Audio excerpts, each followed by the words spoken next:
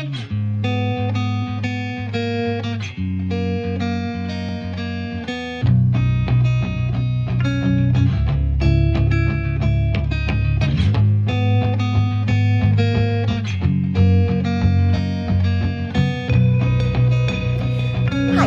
this is Pastor Susan, and welcome to another day of devotions in this Easter season, this week after we celebrated the resurrection of Jesus Christ, and we are considering what it means to be alive in Christ. Today we're going to talk about a wake-up call. A wake-up call. Have you ever had one? Perhaps you've had an experience in your life where you were just kind of going along and something happened and it made you really think and it became a turning point in your life. I want us to go back to this story that we've been kind of living in over this week, the story of the resurrection of Lazarus. Now, we're not talking about the resurrection of Jesus this week. We're talking about the resurrection of Lazarus, which actually happens before Jesus' own death and resurrection. The resurrection of Lazarus is a little bit different from Jesus' resurrection in that he was brought back to life. He was going to die again, but he was brought back to life.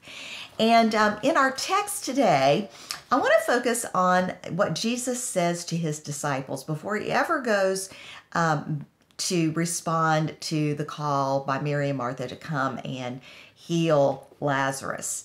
And so in our story, when Jesus receives this word that Lazarus is greatly ill, he is in a town called Bethabara. And that, as we said earlier this week, is a day's journey to Bethany. It's not that far away. It's only a few miles away. But we are told that Jesus waited how many days? 4 days before he actually gets to his friends.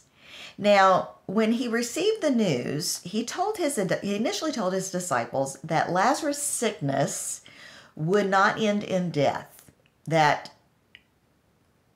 he would just go to sleep.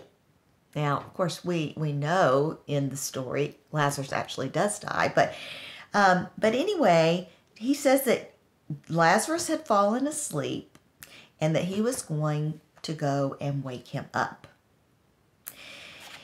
I want us to think about that. What does it mean to get a wake-up call from Jesus?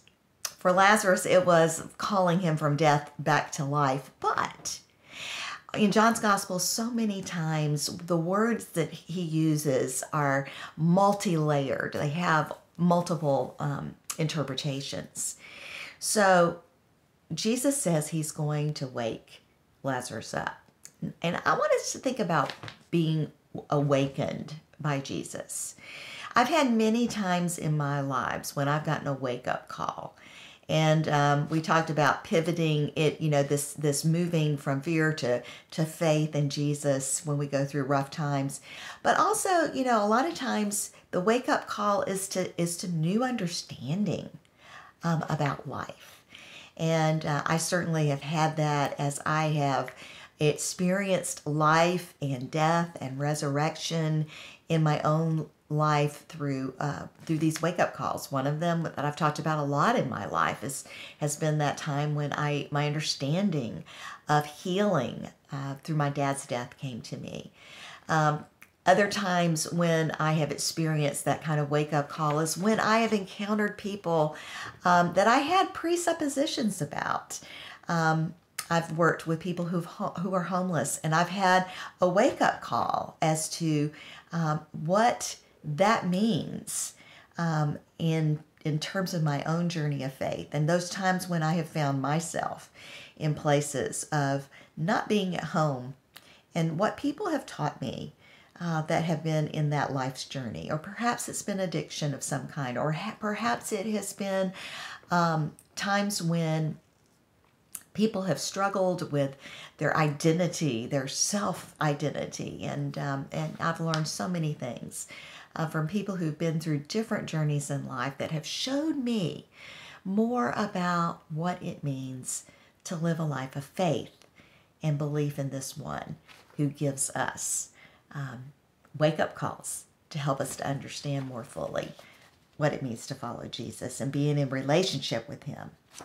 So the question for today is, where are you finding that you're asleep in your life of faith? Where are you stuck? Where are you slumbering? Where do you need a wake-up call from the one who wants you to see things more clearly and wants you to experience new life in his name? I would encourage us today, as we are doing our reflection time, to think about, where are we sleeping? Where are we not aware? And just spend some time in silence with God, trusting that God will reveal to us those areas and will shine light on them so that you and I can wake up and experience new life once again.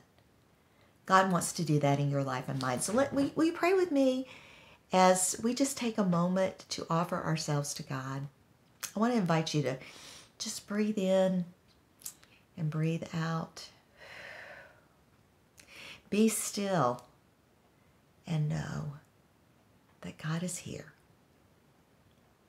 And God, in the midst of this time when we are offering ourselves to you, I pray that you might reveal to me and to us one area of life that we need to wake up to. That maybe we are slumbering and we are asleep, and you need to wake us up. God, we offer ourselves to listen now. Speak to us, we pray, and help us today to be awake to what you reveal. We love you and we give you our thanks. In Jesus' name, amen and amen.